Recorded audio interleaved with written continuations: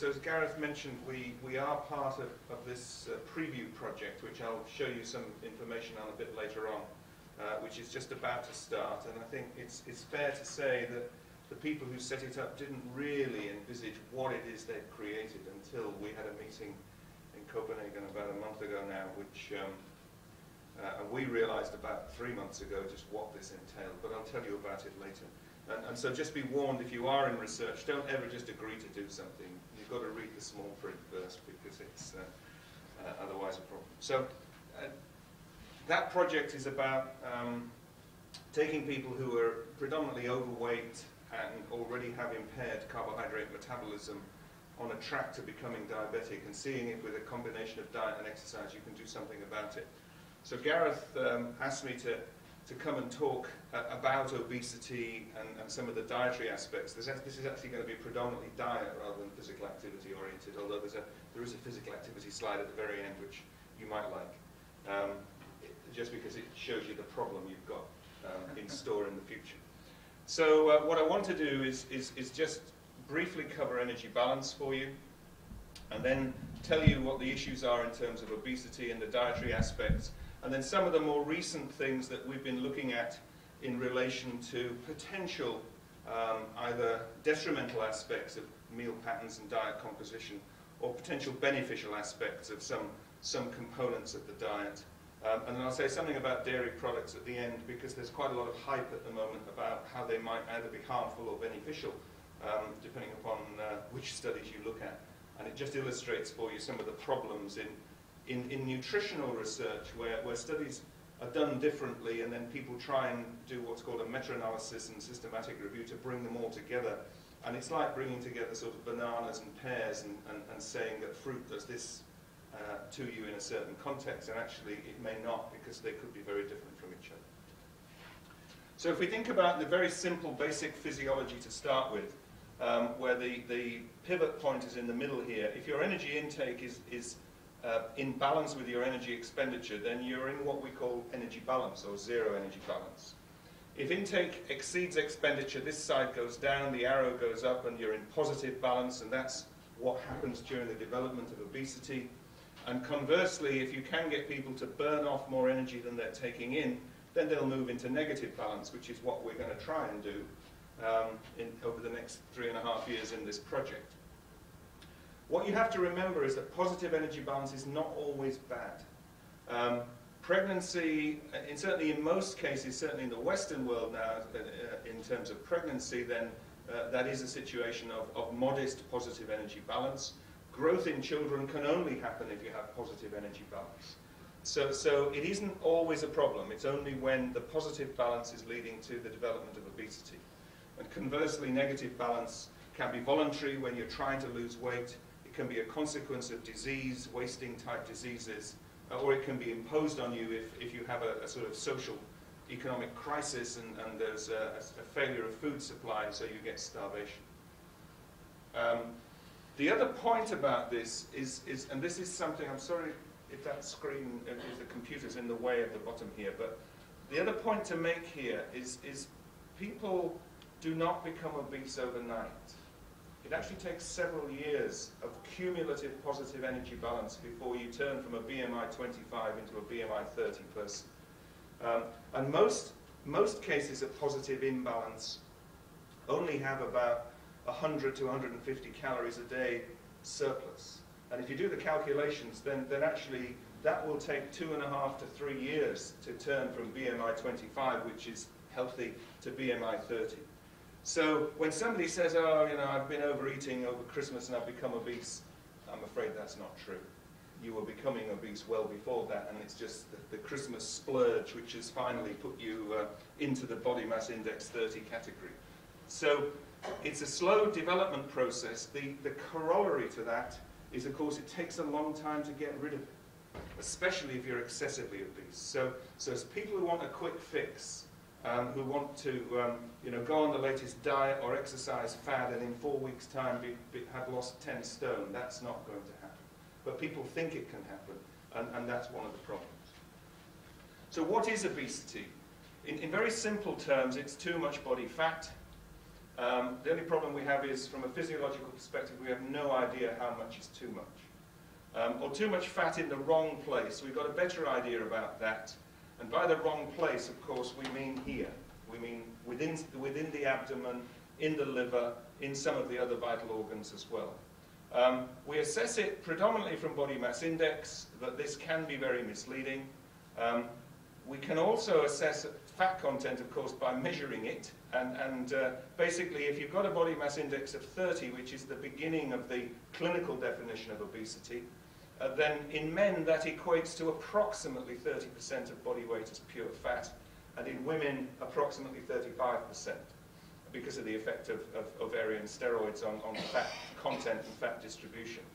But of course, clinically, we never measure fat content in large numbers of people. And if you do, then most people would use bioimpedance to do that, and that's absolutely useless at the individual level for giving you an accurate measure of body fat content. So we rely really on body mass index, and it can be misleading. Some of your athletic rugby players will have a BMI way over 30, but they'll have a waist of 34 inches or less, and their thighs are probably as big as their waists are. And they are not obese, but they're heavy, because they're very muscular. Their problem is when they stop playing rugby and carry on drinking and see what they're like in 10 years' time. But that's a different discussion. This is the thing that is more and more useful in terms of identifying the too much fat in the wrong place element. Waist circumference above 102 centimeters, which is about 40 inches, is really the threshold for highest risk of complications, metabolic complications of obesity in men, and greater than 88 centimeters in women is also the threshold for the highest level of risk of having too much abdominal fat. And so from a clinical perspective, a measurement of waist is as long as people do it properly, a measurement of waist is probably more useful than a measurement of body mass index. Why are we worried about it? Well, it's not a cosmetic, it shouldn't be a cosmetic concern, although many people are motivated because of the cosmetic aspects of body shape and size aspects of obesity. But this is why, from a health perspective and as a sort of public health cost perspective, we are concerned about obesity. It is the second, in general terms, it's the second biggest cause of cardiovascular disease after cigarette smoking. And in some populations, it's where there's low levels of smoking, it's the biggest cause. So cardiovascular disease risk is increased in the obese. Type 2 diabetes is very much increased, which is why Gareth and I are involved in this new project. Certain cancers, breast cancer, colonic cancer, and some other cancers are increased incidence in obesity, especially severe obesity. Gallstones are more common, arthritis, certainly in the knee and the ankle, in the lower limbs, because of the increased mass that's being carried about. There's more social aspects in terms of more sick leave and lots of psychosocial problems. And the intra-abdominal fat, the large waist, particularly increases the risk of these two. So the cardiovascular disease and the type 2 diabetes are increased, even if your BMI is less than 30. So if you've got a large waist, but a BMI of 28, you're still at high risk of those first two. And this is particularly relevant in terms of some of our ethnic minority populations. So if you look at some of the Asians, certainly in the Midlands, where I come from, then our Indian and Pakistani populations probably only have a BMI of 28, but a large waist, and they have a much increased risk of these two complications. So the prevalence of obesity is increasing around the world. It's increasing in the developed world. It's increasing incredibly rapidly in Eastern Europe since the fall of communism and the disappearance of state-funded jobs. And so lots of much less activity, lots of sedentariness, but lots of stodgy, energy-dense foods. So Eastern Europe is almost as bad as the United Kingdom as far as obesity is concerned. The transition economies are definitely showing increased prevalences of obesity, both China and India, and even the developing world. There's nearly as much obesity as there is undernutrition in the developing world now. So it isn't just a developed world problem. Some of you may have seen this, there's a series of slides now, but some of you may have seen these slides from the United States from 1985 through to now, where the intensity of blueness and eventually of redness is an indication of the proportion of the population that has a body mass index over 30. Although this was done retrospectively, because of course being American, they used to note down their weight in pounds and their height in feet and inches, and it's been sort of back calculated eventually. So the white ones here show that in the mid-80s there was a lot of the United States where there was no information. But where there was information, particularly in the eastern states here, 10 to 14% was the worst prevalence of obesity. And then as time proceeds, it gets darker and then starts to become orange and red. And so the orange and red are 25 to 29% of the population is obese, or more than 30% down here in Louisiana and these southern states. That one has always stuck out as being different. And even when everything else just about, apart from, I think that's New York State, or it might be Boston, anyway, somewhere in New England up here.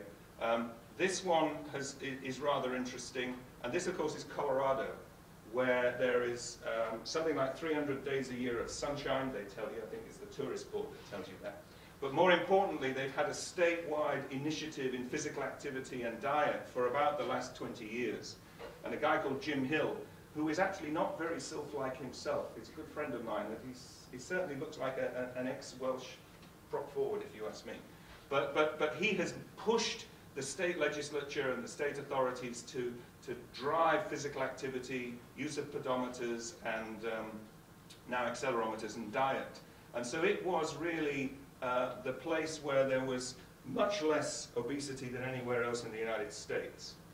But unfortunately, in 2012, Colorado now should be this beige color, because now even Colorado has a prevalence of obesity above 20%. So even with all these public health interventions, you still don't seem to be able to stop it.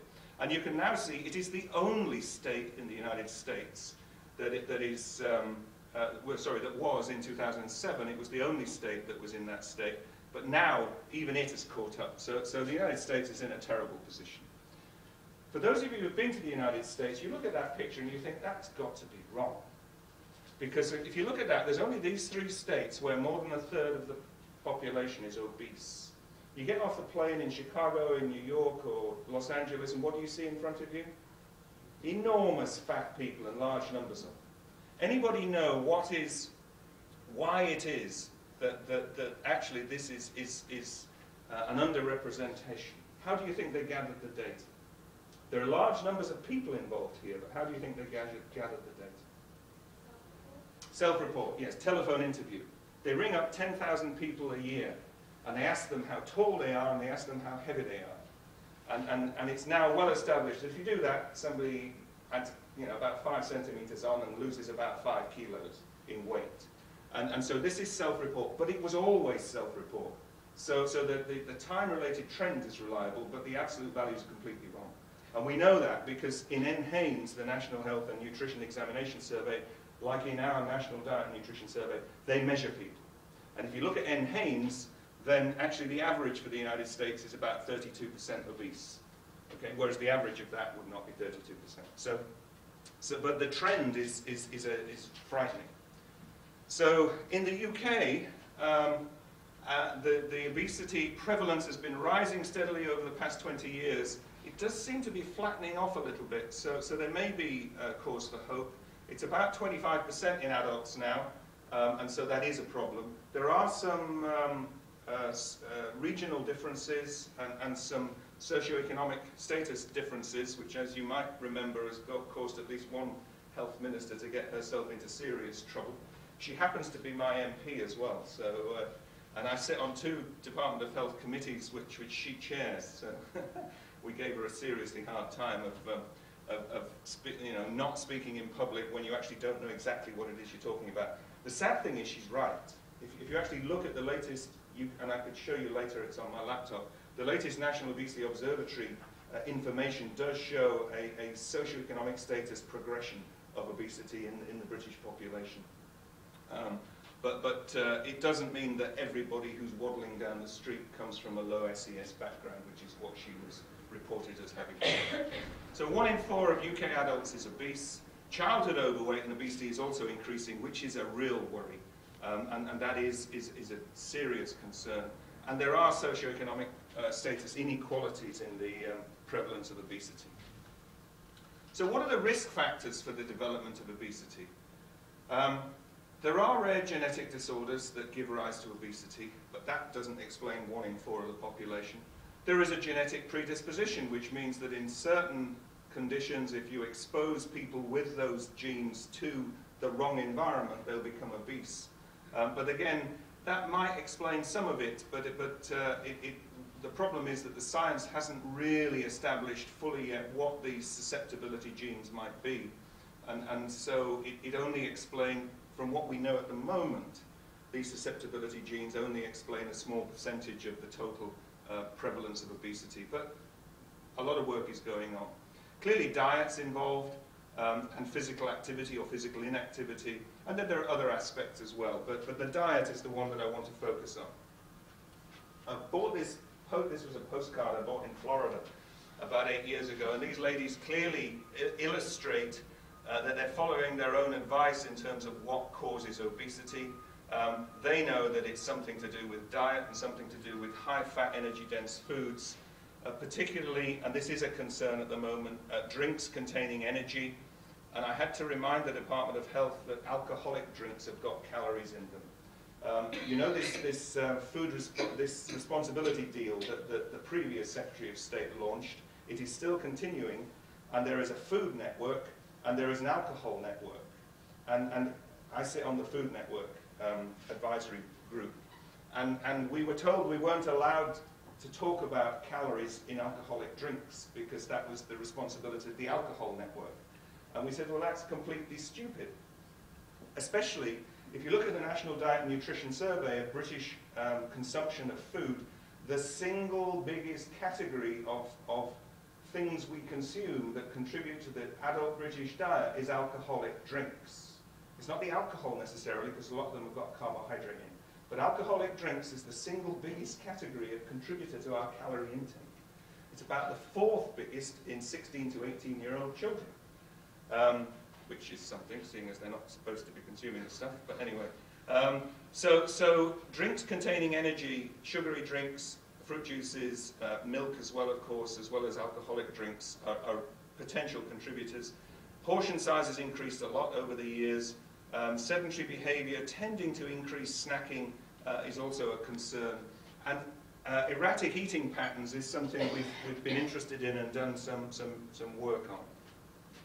Just to show you, this is quite old now, this is about nearly 20 years old, these observations, made in Cambridge by Susan Jebb and Andrew Prentice and James Stubbs, showing that energy density is really very important. So by energy density of meals, I mean, you know, the amount of calories per 100 grams of food.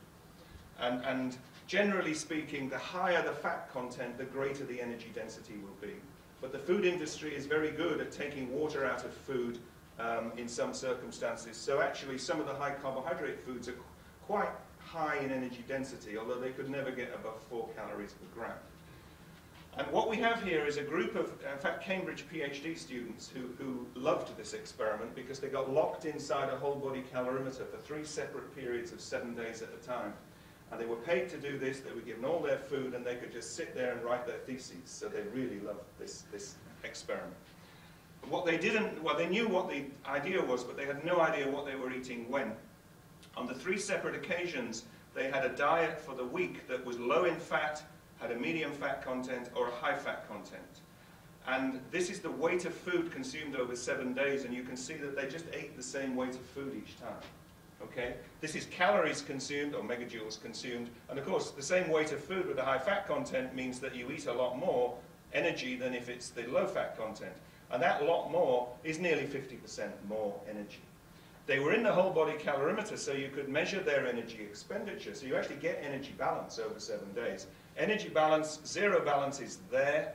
So the low fat, this was 20% calories as fat, was associated with a slight negative energy balance, not significant statistically. 40% calories as fat, which is just above the average British diet, produced 4 megajoules of positive energy balance in 7 days. Okay, that's a lot. 60% calories as fat, which is a bit excessive unless you live in Scotland northern England, then produced actually 18 megajoules. That's a hell of a lot of excess energy being stored in the body. So their belts would have been tight after a week of doing that. There's no doubt about it. But this was covert overeating because they had no idea. It also shows you that certainly we don't regulate our energy intake at all well over that 7-day period. There's no indication that this is flattening off. This has been repeated in community-based studies, so it's not just a freak of the calorimeter. And it's been repeated by just manipulating the carbohydrate content, so the difference in energy density is a lot smaller, and you get the same results. Adults are not good at detecting what they're eating and eating to satisfy an energy requirement. We tend to get programmed into eating a certain bulk of food, and that's what we eat. Okay, and so if you want to change people's behavior, you've got to change that mindset. So my colleague Moira Taylor, who Gareth and Mel and Kelly have met, is an academic dietitian. She actually did her PhD with a guy called John Garrow, who really reawakened UK interest in obesity in the early to mid-70s. And one of the things that she observed when doing her PhD studies on obese patients was when you try and take a diet history from them, first of all, you've got to try and get them to be honest about what they're eating, and recognize that she just didn't want to know what they ate at breakfast, lunch, and dinner, but she wanted to know what they ate throughout the day. But what she noticed was that they had very irregular eating patterns. So some days they just graze the whole day. Other days they would eat once or twice, but eat enormous amounts once they were fully accurate in recording it. So we've become interested in this clinical observation of erratic eating and whether that might contribute to overeating and to difficulties in weight management. And that is reinforced by the fact that most dietary interventions to try and reduce weight have very rigid eating patterns and meal times and so on. And so we've been looking at the effects of erratic eating on metabolism and reported energy intake. So that's always a weakness. And we developed this paradigm, which is quite interesting, where we actually get people to eat regularly, 3 meals and 3 snacks. So for most people, that's more than they would normally, more eating occasions they'd normally have in a day, or chaotically, where they ate between 3 and 9 times a day. But we told them how many times to eat on each day. So over a 2-week period, they had exactly the same number of meals. Okay, but it was either 6 times a day or somewhere between 3 and 9 times a day. And we also, so that it was a little bit easier to interpret at the end, the final 2 days of the erratic period, there were 5 meals on the penultimate day and 6 on the last day, whereas in the regular period, there were always 6. So the end 2 days were pretty similar. And we measured blood lipids and insulin sensitivity and food stimulation of energy expenditure, and we asked them to record their food intake. So what we have here, these are the non-obese women that we've studied, and what we have here are the postprandial, so this is a test meal that you measure the energy expenditure response to in a resting person, and the insulin responses to the test meal. And the test meal's got a high carbohydrate content. So this is in the morning after the 14 days. Before the regular eating pattern, this is the magnitude of the thermogenic response. After the regular 14 days eating, regular eating, it's a bit higher. Before the irregular, it happens to be a bit higher, but after the irregular, it's gone down substantially. So it tends to go up with regular eating in non-obese women, and it comes down. So blunting of thermogenesis will tend to increase the possibility of putting weight on because you've decreased energy expenditure. This is even more interesting. Regular eating reduces the insulin response to cope with the carbohydrate load, so that's an improvement in insulin sensitivity. Irregular eating increases the insulin response, so they become insulin resistant with 2 weeks of irregular eating. So that is particularly interesting. And the reported dietary intakes in the regular pattern were about 8 megajoules, 2,000 calories a day.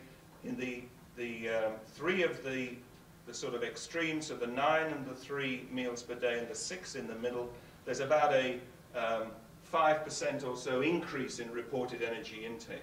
They found it very difficult not to overeat with these high frequencies.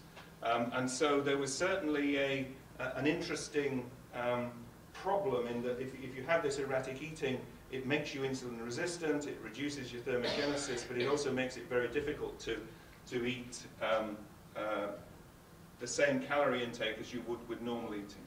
We've also studied overweight subjects, and this time included men, but this time what we did was we gave them all the food and we fixed the energy intake so that we actually wouldn't allow energy intake to be a confounder in the responses.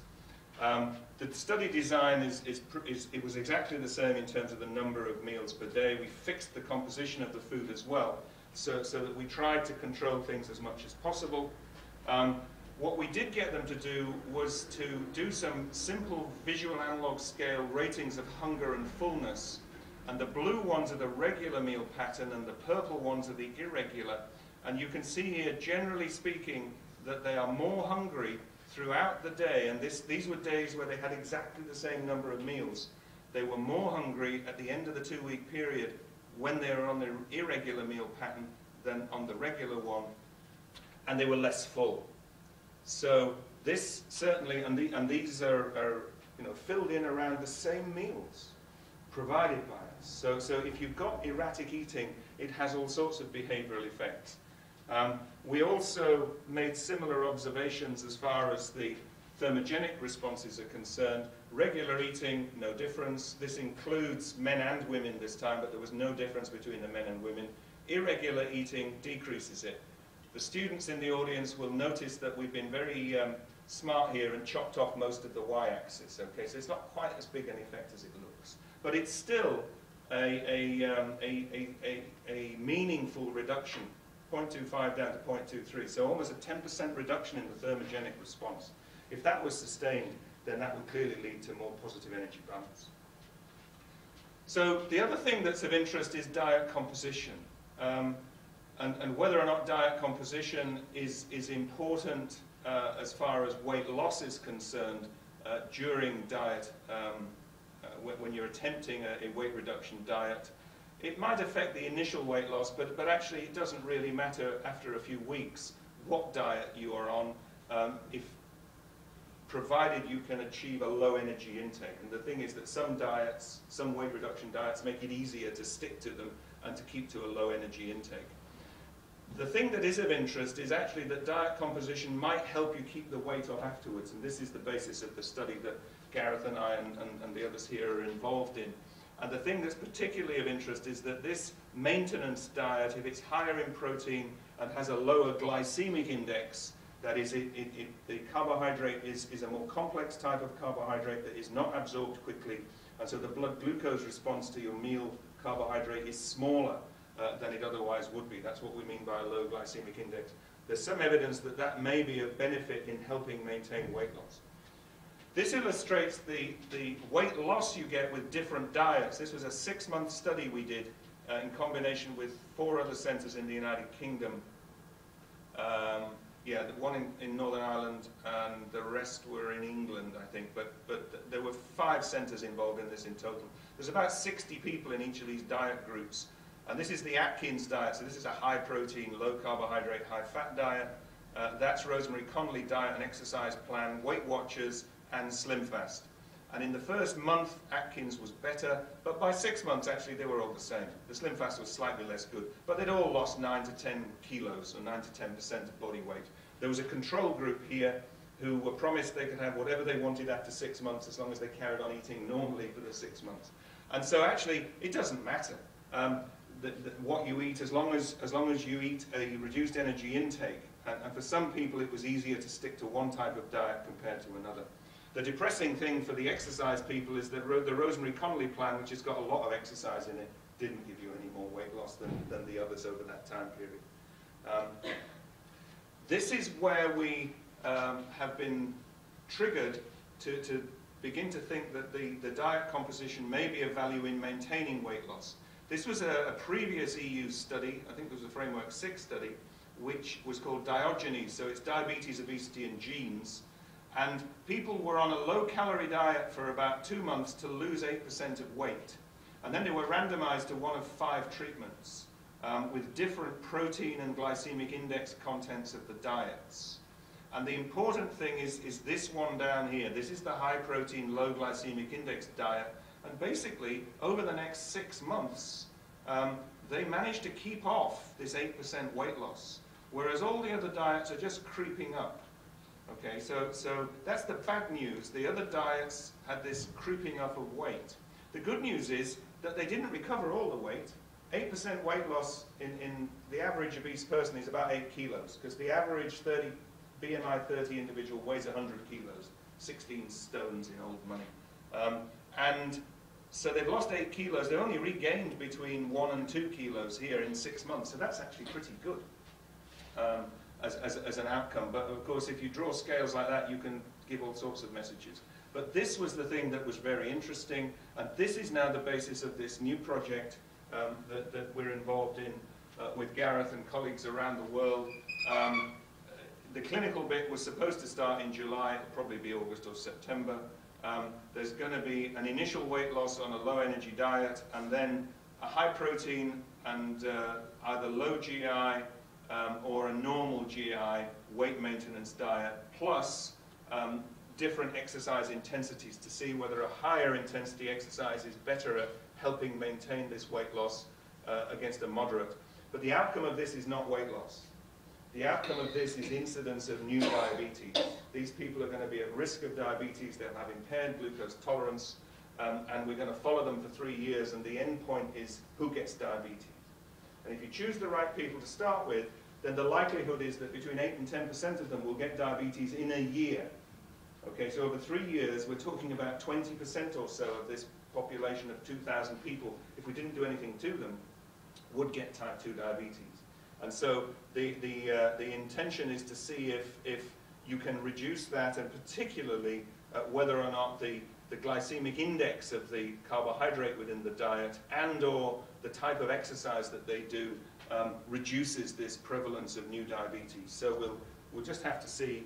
As I say, it's not starting for about 5 or 6 months yet, and then it'll go on for another 3 years after that. So it'll be about 4 years plus from now before we actually get some answers. The final thing I want to just show you is something that one of my recent PhD students, who's now a postdoc in New York, but she's very, very good and very energetic. She comes from North Wales originally, but she's a bugger at writing papers. And I mean, you know, this is fantastic. Well, I think this is fantastic. I presented this first 2 years ago in a talk. We still haven't quite submitted the paper. Forget it. Anyway. What we were interested in was looking at the satiating effects of things that you might consume an hour and a half to 2 hours before a main meal, so a snack. And whether or not protein or soluble fiber within this snack extends satiety beyond the period of eating this small snack, which might only have a couple of hundred calories in it, and have an effect on what you would eat at lunchtime, for example, or later in the day. And we played around for a while with drinks and found that whey protein and soluble fiber in the whey protein did have some effects, and we eventually ended up with a snack bar. But I'll show you the drinks effect to start with. And so what we had to start with was a mid-morning drink which had a reasonable protein content and a couple of hundred calories in the drink, and then we added a soluble fiber to it. And then this is the consumption at lunchtime ad libitum. And this is a reasonably tasty pasta and tomato sauce and cheese mixture meal that you put into a bowl, but you keep adding it to the bowl, so people have got no idea how much they've eaten. So it's a bottomless bowl, if you like. These are, oops, that was good. Sorry about that. These are ad libitum energy intakes at lunch. Okay, and those who can do their arithmetic will figure out that these subjects, when there's no polydextrose in this 200-calorie snack in the middle of the morning, are eating nearly 1,500 calories at lunchtime. These are healthy young men, and when you offer them free food, it disappears with an incredible speed. That's just, well, it's incredible. We get the same effect in young women, but they're much more sensible, and they only eat about 800 calories when you offer them a bottomless bowl. So that's still way above what they'd normally eat at lunchtime. But look at this. This is a reduction down to about 4,500 from nearly 6,000 kilojoules in ad libitum lunch intake. So 25 grams of polydextrose, which is quite a lot, but they actually couldn't really tell the difference between these preloads. So there is an acute suppression of ad libitum energy intake when 2 hours earlier you have 200 calories in each condition, but it's got different amounts of polydextrose in it. So that was interesting, but it was just a single exposure. So the question was, does it disappear with time? So what we did, we got the Mars company to make some snack bars with either a protein polydextrose mixture and other things, carbohydrate in there, or a control bar, which essentially was a fudge. It was a mixture of carbohydrate and fat. Okay, we kept them in the freezer because they would have tended to melt if you'd left them out. And people had one a day for 14 days. And the protein had predominantly was a whey protein, so a soluble protein base. The energy content was the same in these two, but there was no polydextrose or protein in this one. And this was done like a drug trial. It was A and B, it was randomized and double-blind, and they only broke the code at the very end when we had presented all the data. The protocol is just like a pharmaceutical trial. There's an initial visit, then 14 days of consuming the snack bar and eating ad libitum, and a second visit, then a washout period for 14 days, and then the other treatment. And each of these big blue arrows is illustrated here, where we have an initial blood sample and some visual analog scale appetite ratings, a standard breakfast, 2.5 hours after the standard breakfast, the snack bar, and then something like 2.5 hours after that, the ad libitum test meal, and then you monitor for an hour, and then you let them go and get them to keep a diary and so on. And all the red arrows here are blood samples. As Gareth knows, we like sticking cannulas into people's veins and taking blood out as often as we can to measure things. These are then the key results. This is lunch intake. That's the control snack bar. That's the first exposure, and that's 2 weeks later. And this is the protein polydextrose snack bar, the first exposure 2 weeks later.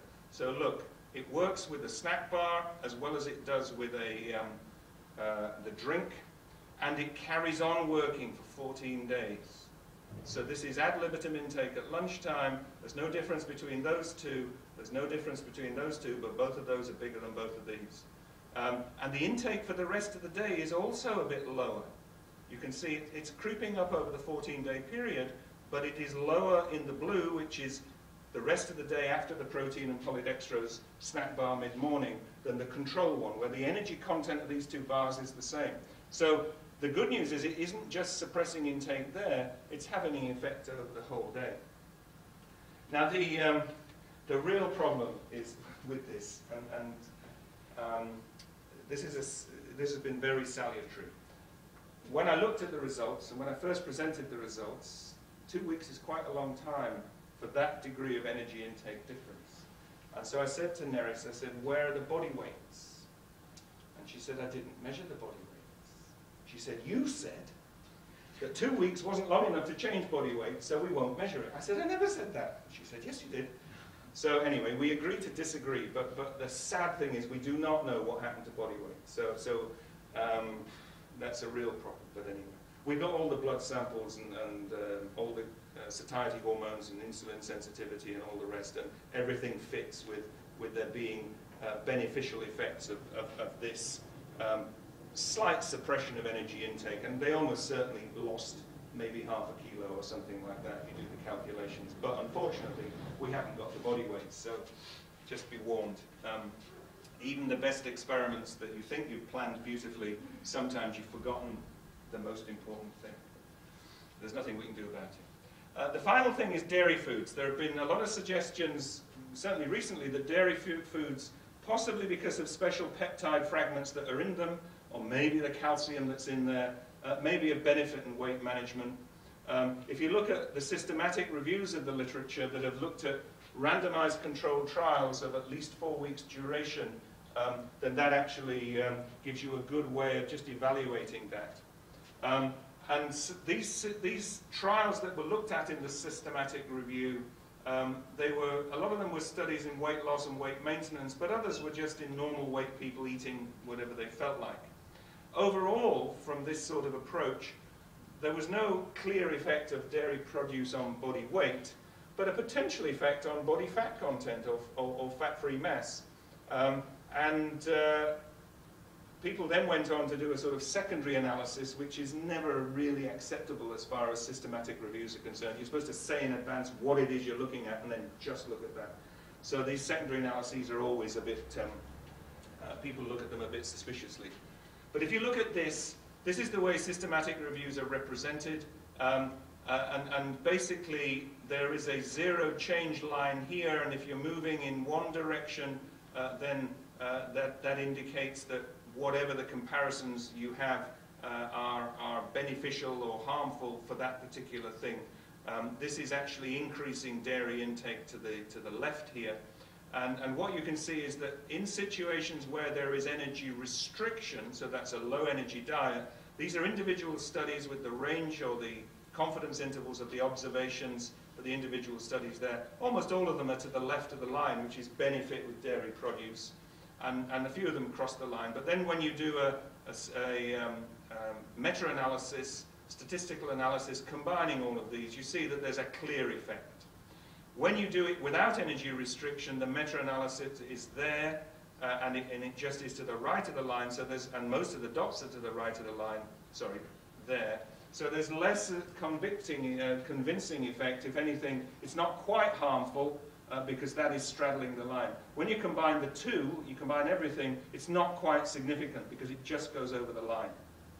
So, depends how you want to analyze it. There may be benefit in having dairy produce in a weight reduction diet from that, but they should have done that analysis on its own and said that's what they were going to do to start with, and they didn't, so people don't believe it.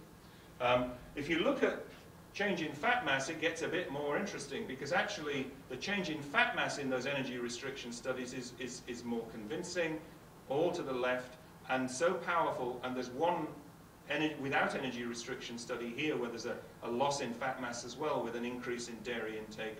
And so that impacts on the overall analysis, shows that an increase in dairy intake overall is associated with a reduction in fat mass. And then there was another study which showed a similar thing, except this is presented the other way up just to confuse everybody. So this is without energy restriction, again, no benefit of dairy, but with energy restriction, there is a benefit of dairy. And these are some slightly different studies. This is a more recent analysis, so there are more studies in this. But again, overall, no effect. So there's certainly a possibility that an increase in dairy intake, it may be the whey protein, it may be something else. And again, the fat mass change was beneficial there too. So those two analyses certainly provide an indication that dairy, possibly the protein, maybe the calcium, could be of value as far as weight management is concerned. So diet composition, the amount you eat, the patterns that you have it, clearly have an impact on energy balance and obesity development and maintenance. Higher protein, probably with lower glycemic index foods, seem to be beneficial. We're going to be involved clearly in this trial combined with exercise to see if that benefit conveys itself as far as reducing the development of diabetes is concerned. Whey protein is certainly very interesting, and as a potential satiating factor, it deserves a great deal more investigation, this time measuring people's body weight. And dairy foods, other than whey protein, may have a role to play. The dairy industry is certainly very interested in that as a possibility. But it may well be that actually their main role is in the situation of energy restriction. And it could well be from our snack bar studies that they facilitate energy restriction, that the whey protein helps you be more satisfied and has a reduction in hunger and tends to help have a reduced energy intake. The problem with this, and this is the exercise slide, the problem with this is that there's no easy solution. Whatever diet you produce, unless it's got amphetamines in it, people are still going to have to be determined to change what they're doing. This is actually, it was originally a Danish cartoon, and this is a famous Danish doctor in the Danish cartoon, and he's telling his rather plump patient that he needs to exercise, and the patient's quite happy to exercise as long as he can have it in tablet form, because he's damn sure he's not going to go out and do any exercise himself. It's the same with diet, and so one of the things that we all have to try and do is to reprogram what's going on inside there so that people are more inclined to be active and to eat more appropriately and drink more appropriately. Thanks very much.